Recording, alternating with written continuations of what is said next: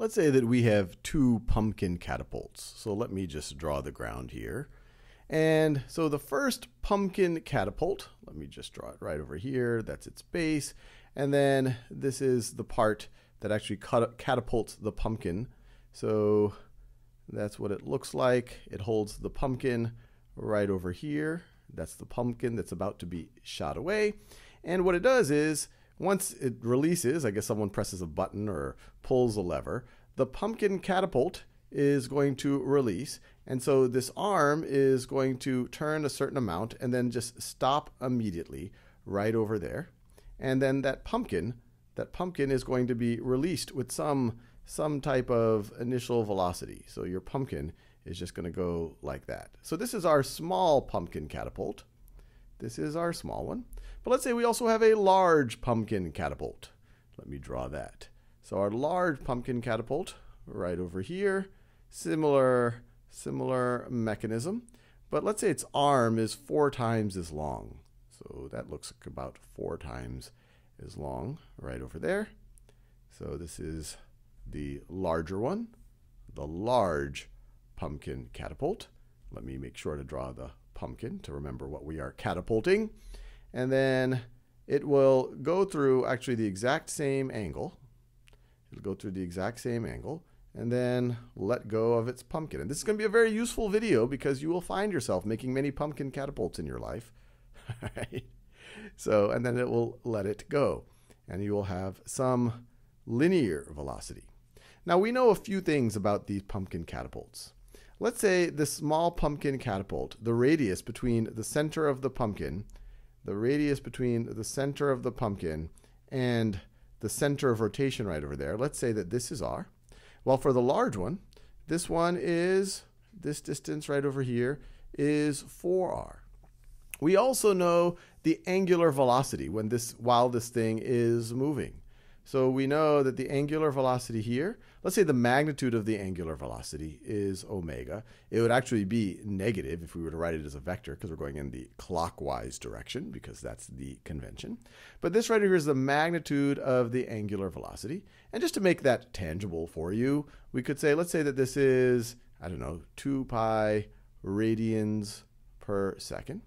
And let's say this thing, while it's in motion, it also has the same magnitude of its angular velocity. So this thing right over here is also, the magnitude of angular velocity is once again 2 pi radians per second.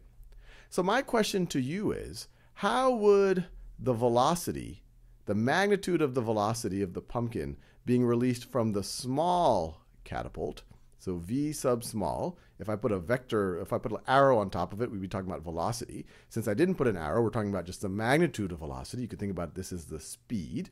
How does this compare to v sub large?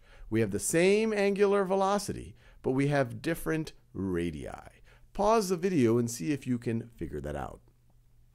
Well, the key thing to realize here, and we've seen this in multiple videos, is the relationship between the magnitude of angular velocity and the magnitude of velocity, linear velocity. The magnitude of angular velocity times your radius is going to give you the magnitude of your linear velocity. So for v small right over here, we could write this as v small is going to be equal to omega. These are the same omega. That omega and that omega is the same. In fact, we don't even have to know what this is. We could say v sub small is equal to omega times our radius, which is r. And what's v sub large going to be?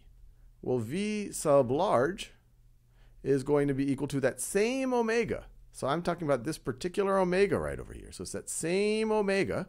But now our radius isn't r, it is 4r. So we're talking about, so times 4r.